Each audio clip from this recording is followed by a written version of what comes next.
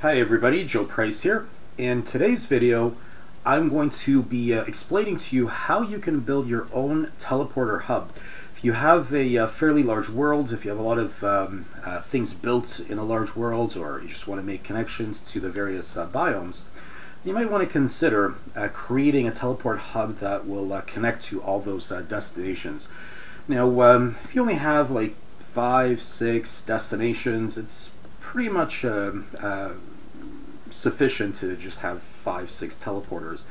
But if you have 15, 20, maybe more destinations, you might want to consider using a teleport hub similar to the one that I've constructed in my own Ultimate World. So if you've watched my previous videos, you probably have seen me using this particular hub to reach the various builds, the various destinations. And just a quick explanation of how this hub functions before we take a look at how you can construct one yourself. So this teleport hub uses a single teleporter to connect to all possible destinations. To travel to a particular location, we need to input an alphanumeric key. So we have to input either A, B, or C, and then a number between 1 and 0, 1 and 9, and 0 is the other digit. And we also have a lookup directory here. So for instance, if we bring up the first directory, all the locations that start with A, you can see here that I have 6 locations, A1 through A6. So if I want to, for instance, reach the moon auto farm, I'll just need to input A1 into the keypads, and then stand on a teleporter, and I'll be teleported to the moon auto farm. Now let's take a quick look. So A1. And there we go. I've arrived at the moon auto farm. Alright, so this will send me back. Let's do another example. So let's pull up another directory. This is all the B locations. So here we have listings B1 all the way down to B0. So for instance, if I want to head to the castle gallery B5, I'll just input B5 here, stand on the teleporter, and there I am. I'm at the castle gallery. Alright, so let's head back. So you can see that there's a whole bunch of teleporters here blinking on and off to my right. What essentially is happening is when I'm teleporting to the desired location, it's actually sending me through this system of hoiks, and I end up getting directed to the appropriate teleporter that then teleports me to my desired location. All right, so it's a bit hard to see what's going on here, and as you can see by the wiring, it's fairly complicated. So let's head over to a tutorial world. We'll take a look at exactly how this is put together, and I'll show you how to build an even better, more efficient teleport hub. I didn't include the more efficient one here. I'm fine with how this is, but if you intend to build one yourself, you might want to consider using the more efficient one that I've constructed. Alright, so let's head to the tutorial world. As before, I'll make this available for download, so you can play around with the builds in the tutorial world first, see how you like it, see how it operates, and then you can build one for yourself or on your own world. Alright, in any case, this is the more efficient teleport hub, but let me first explain the teleport hub that I use on my own world. So it's fairly big, but not too difficult to construct once it's clear how this is all put together. So you can see on the right here that there's a system of crisscrossing tracks, but as far as where we start off with, when we stand on this teleporter and pull the switch, just bring up the wiring here, if you follow the green wire, it's going to teleport us to the starting teleporter right at the very bottom here.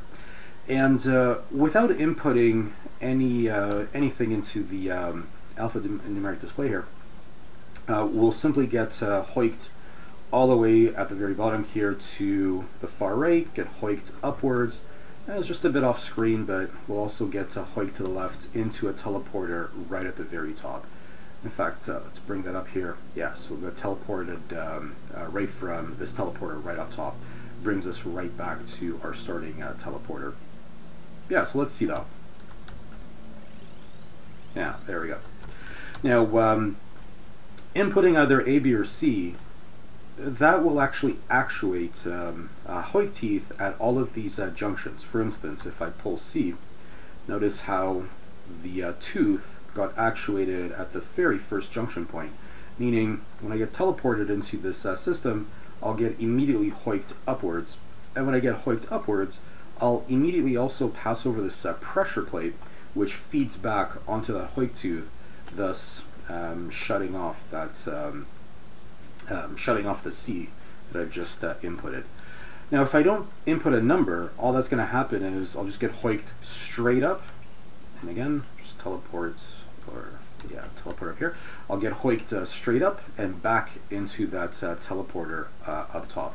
So nothing's going to happen. I'll just pass straight through. Let's demonstrate that. Yeah, there you go. So if I input B, for instance, that'll actuate a hoik tooth at the next junction point, and I'll be hoiked upwards there.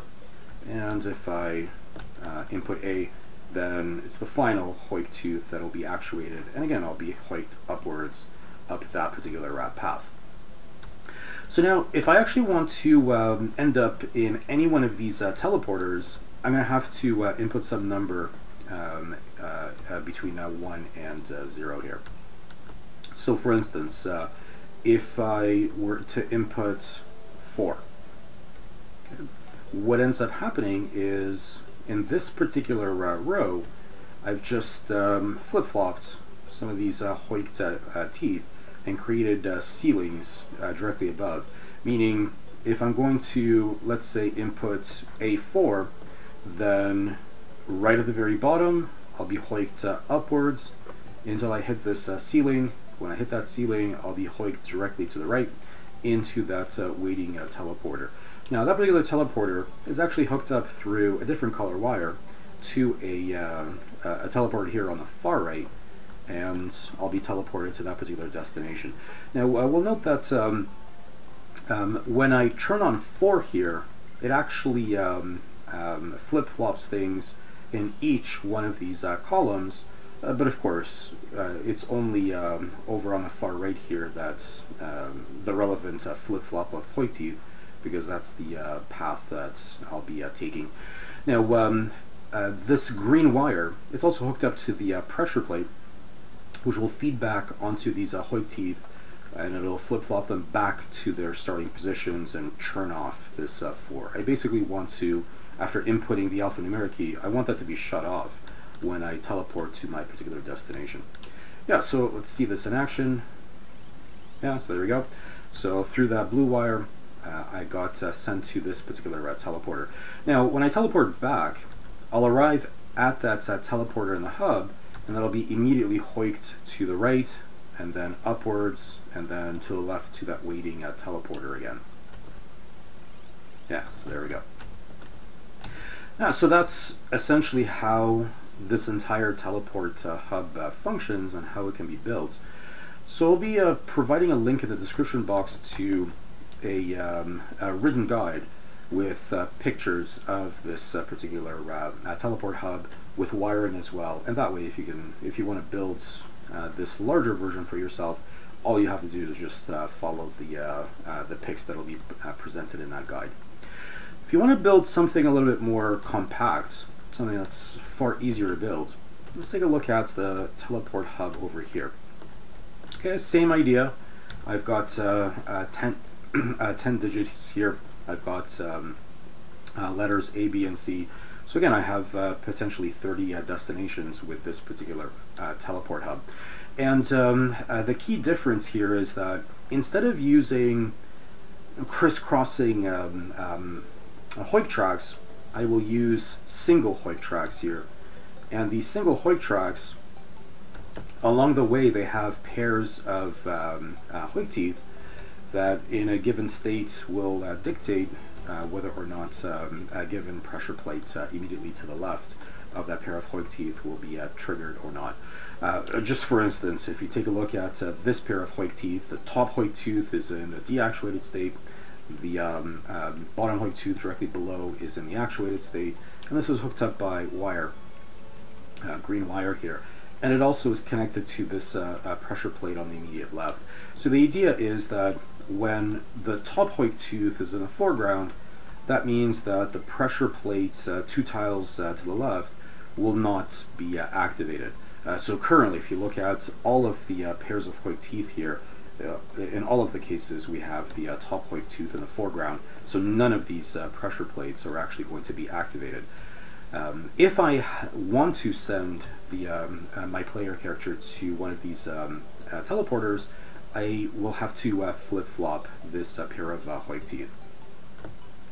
So, for instance, if I pull the 1 lever, notice how just directly above me to the far left, all of those Hoik teeth got flip-flopped. As we can see by a green wire here, it passes through all of those Hoik teeth pairs. Okay, just to show another example, if I pull the 2 lever, well, in the column 1 over, we have once again a flip-flopping of all of those particular Hoik teeth. So bottom line is, the number that is inputted, it basically will allow the player to activate the pressure plate that's sitting directly above the teleporter that we wish to enter. Now there's 3 rows here. Which row we end up with is controlled by the inputs A, B, or C. So let's just take a quick look at the wiring here. So for instance, A, if we switch that on, we will end up being teleported in this short track here.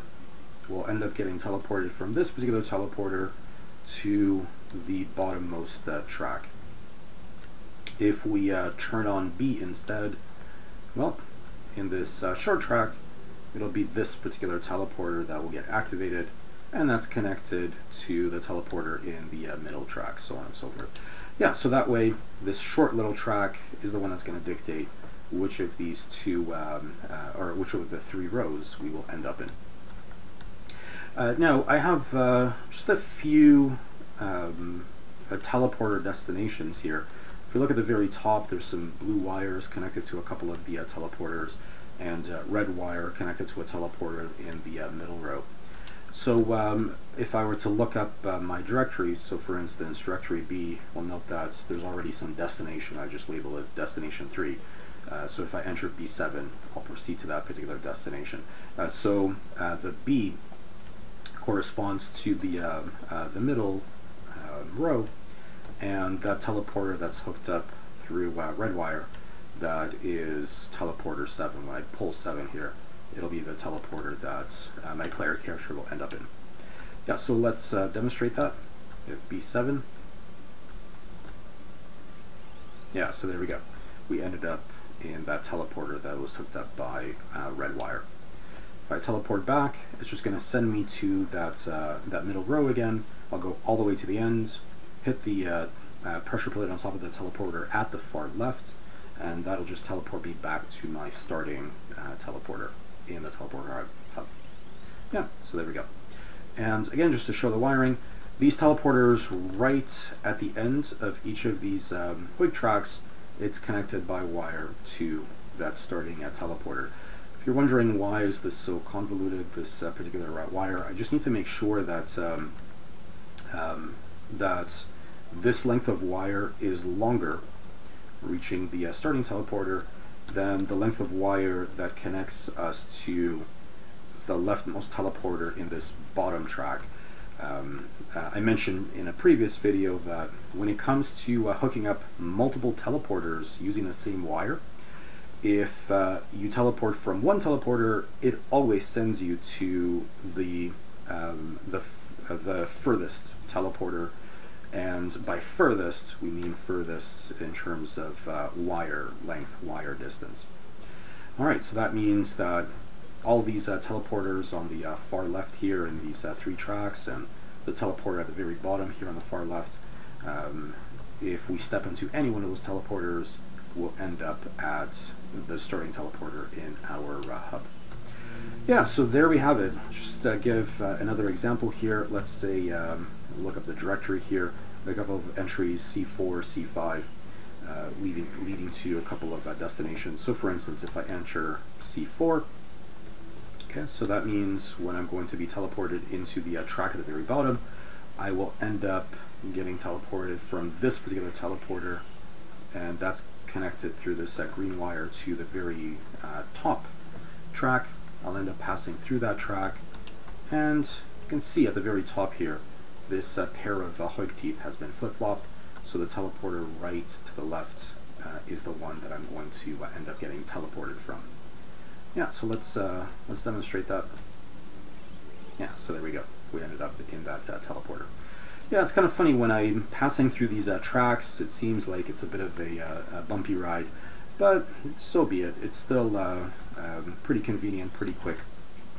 And there's one particular advantage, aside from the compactness, one particular advantage of using this approach than the approach I presented initially, and the one that I have on my world. Sometimes there's some minor pauses within the game, and it is possible to get stuck upon returning from some location. It's very, very rare, but it does happen on occasion. It's just an issue with up hoiks and down hoiks as well, although this is just up hoiks here. So this updated teleport hub, it avoids all of those issues because it has absolutely no up hoiks at all, and therefore you will not experience any issues here as far as returning from your destination back to this teleport hub. Now, just one quick thing to point out here. You'll note that all of these tracks are running from right to left. Bizarrely, this does not work if you were to do the mirror image. For some reason, if this was oriented the other way from left to right, you'd get stuck along the way. So if you're going to build this, just make sure you build it exactly as I've presented in this particular orientation. Now, there's just one last thing that I wanted to address, and that is hooking this all up to external destinations. So as you can see here, all of the wiring is green, just to make sure that there are no issues connecting the teleporters in the hub to external teleporters. But of course, I'm limited to just using blue and green wires to connect these teleporters in the hub to external teleporters. So you might encounter on occasion issues where you need to connect to a destination, but there are wires in the way, and all of a sudden you might have some difficulties connecting your teleporters. So there's a little trick that you can use to connect distant teleporters if there are wires along the way. So here, for instance, let's suppose I have teleporter I've just labeled A here, so let's say that's the teleporter in the hub, and I've got some teleporter B that I want to go to, but there are wires in between my two teleporters. So to solve that particular problem and to be able to connect teleporters A and B, we just use this little interchange. So the whole idea, if you just show the wiring, the whole idea here is our blue wire is connected to this starting teleporter, and it feeds through both of these teleporters. But as I just mentioned, when we teleport from our position A, we will always end up in the teleporter that's furthest by wire. So we're going to end up in the teleporter just at the bottom here. And we'll enter this, this hoik track, will be hoiked to the right. We'll go into the teleporter there, and again, if we check the wiring, this is just going to send us to position B, because this teleporter is further away than the teleporter directly above. Yeah, so that way we can completely bypass all three of these wires. And this is super fast. If you build such bypasses, you probably won't even be able to tell that you're going through a bypass. Yeah, see, it's almost instantaneous. Now, if I want to return, yeah, it's the same idea. Just pull a lever, just the way it works if there is no bypass. And the wiring here, so once again, it threads through both of these teleporters, but it's the top teleporter that's the most distant teleporter. So when I teleport from B, it's going to send me to the teleporter at the top here. So again, I'm going to enter the hoik track. It'll hoik me to the direct left into the teleporter there, and from that teleporter, again, I will be teleported to the most distant teleporter, and that will be the one at position A. So if you just demonstrate that, yeah, so there we go. Again, it's virtually instantaneous. It's as if the bypass is not even there. So there we have it. You know, you might have to resort to these kinds of bypasses as you add more and more things to your world, and you want to connect more things to the teleporters in your teleporter hub. So as I said, I will make the tutorial world available for download, so that way you can check this out for yourself, and I'll provide pictures of these particular teleport hubs with wiring as well, so that way if you want to just directly copy it, then it'll make it much easier to build this entire hub. Just building the hub probably takes about half an hour, maybe even less. It's the hammering that might consume a little bit of time, but it's pretty straightforward resources. You can use whatever bricks you want, and most of the stuff that you need here can just be bought from the mechanic, and it's up to you how you wish to you know, indicate what letters and numbers are to be inputs. I just use the statues for convenience. So there it is. That is how you can create a teleport hub on your own world. And again, you have a couple of options. You can build this gigantic one that I use on my world, or the much more convenient, compact teleporter hub that I created recently. Alright, so that's it for now, and yeah, check out the description box for the links to the written guide. Alright, so that's all for now. We'll see you later.